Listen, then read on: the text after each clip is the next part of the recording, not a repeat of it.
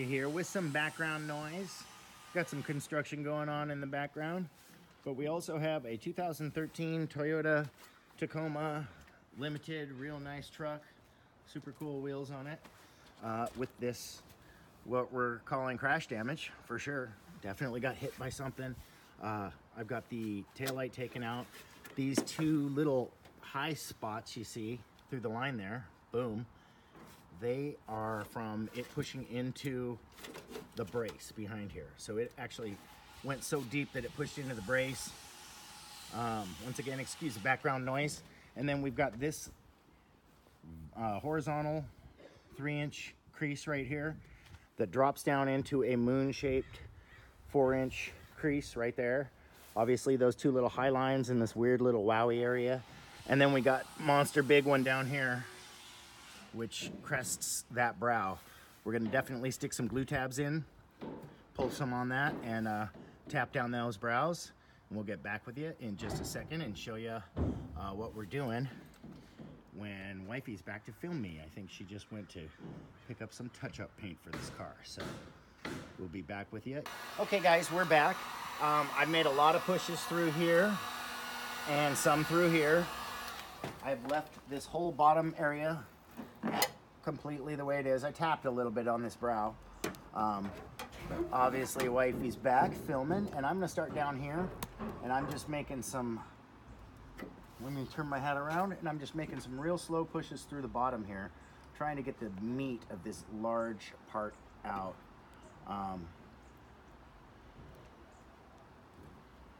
And it's a real strong area, guys, so it's because of the impact of this damage, it's not like this thing is going to come out quickly. It's a lot of pushes to get this tension out of it, and then I'm going to come through, and I'm right about here. If you see where I'm at, I'm using my #1 tool, sharp tip, just a normal blunt tip, because it has this 90-degree bend in it, which allows me to get the fulcrum that I need. If need be, if I need to get in there super tight at the end with a different tool, I can always zip a hole in this piece of metal right here, which is never seen once you put the tail light back on. But we're just making a lot of slow pushes here. I know I started off the video and showed you what we're looking at and then started working on it. Well, this is how far we got in, I'd say, an hour of working. And we probably got another hour to work on it, and we will come back and show you little clips and show you where we're at when we get some more of this out. Back, I taped up my tip a little bit, and I'm gonna hit up this large area. And let me take my coat off.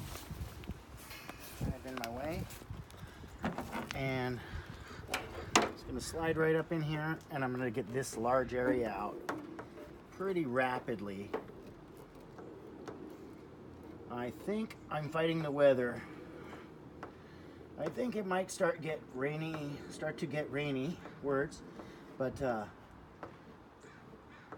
I'm making some severe pushes up through the top here. I'm just getting some of this meat out. And I'll even come down to this area right there and really make some strong pushes.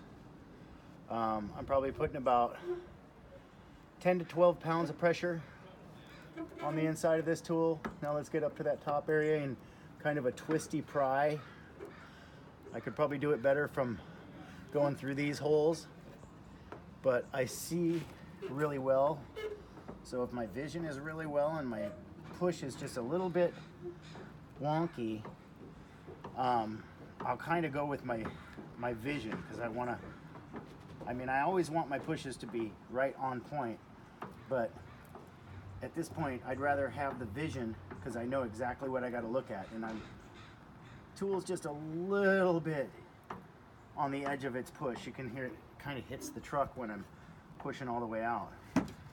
Give it a little bit more angle, and actually I'll give it a little bit more fulcrum with this towel, and that actually gives me a little bit more push. It's not just to protect the metal, it is to protect the metal, but it's also to give me that that high pressure fulcrum. And we will come back to you when we start working on this little bottom one down here. Okay guys, so we got the top part out up there. We're down here on this bottom. Let me move my hat around so everybody can see my bald spot. And let's get this nice and warm. I made a glue pole down here. Sorry I didn't keep you in for that glue pole, but I'm just trying to work and get this dent done. It was one good solid pull, and then I pulled one on the side here, and it didn't want to move that much. But I can get my tool up underneath it, and I basically got Bertha on the ground, and it's kind of a tough little weird pull, but I've got the tool on the ground and the tip of it right there. So I am basically babying out this little corner of this top edge right now.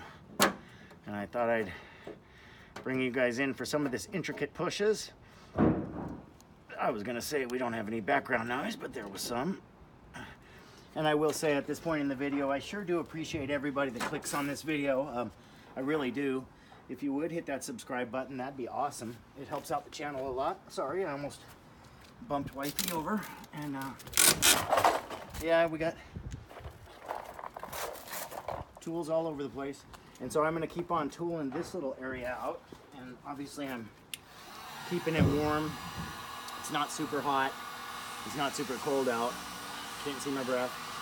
But just give it a little bit of heat, and then I come in and make some of these pushes. Let's go right along this body line